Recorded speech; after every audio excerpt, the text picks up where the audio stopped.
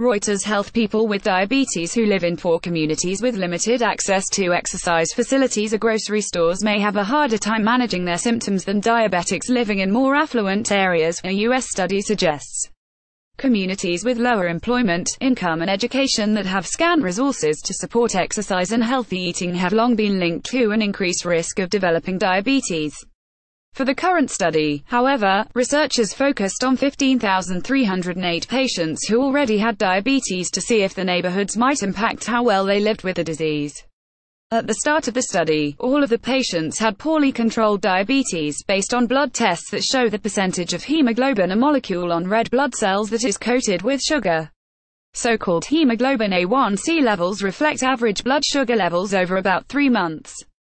Readings above 6.5 signal diabetes, and everyone in the study had readings of at least 7.5. Over 6 months, reductions in A1C were at 0.07% less in townships with the most socioeconomic deprivation than in the most affluent neighborhoods, the study found.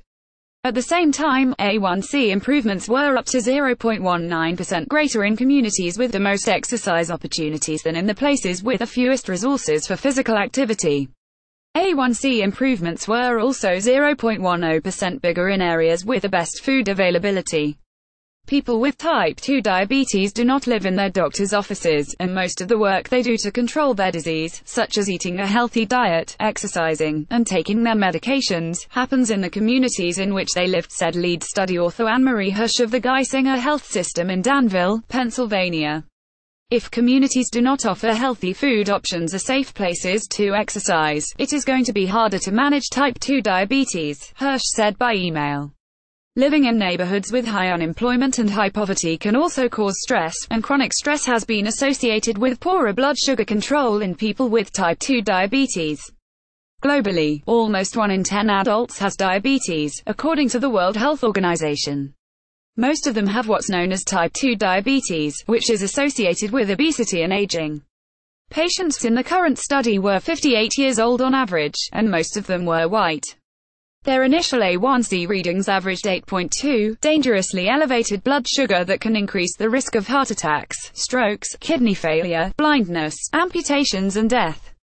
The influence of neighborhoods on A1C was more pronounced in smaller townships, and less apparent and non-existent in bigger cities, researchers report in Diabetes Care. The study wasn't a controlled experiment designed to prove whether or how communities might impact blood sugar in people with diabetes. Another limitation is all the patients were treated at Geisinger, a health system based in Pennsylvania, and the results might be different elsewhere. It might be that those with worse pre-existing disease are risk moved to this poorer neighborhood, said Dr. Rita Hamad, a researcher at the University of California, San Francisco who wasn't involved in the study. That means the neighborhood isn't causing their worst diabetes, they already were at risk because of personal characteristics, Hamad said by email. Still, the findings add to the evidence that it can be much harder for patients in poor neighborhoods with limited resources to manage diabetes and other chronic diseases, Hamad said.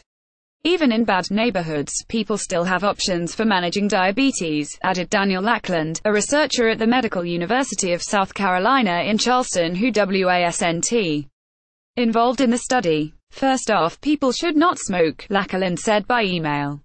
After that, they should make creative use of the resources that are available. For example, if the community is unsafe and there is not access to exercise facilities, walk at shopping malls, parks or public buildings, Lackland advised. And for food, read labels and select the healthiest options. Source bit.ly/2day20 Diabetes Care, online December 19, 2017. Our standards. The Thomson Reuters Trust Principles.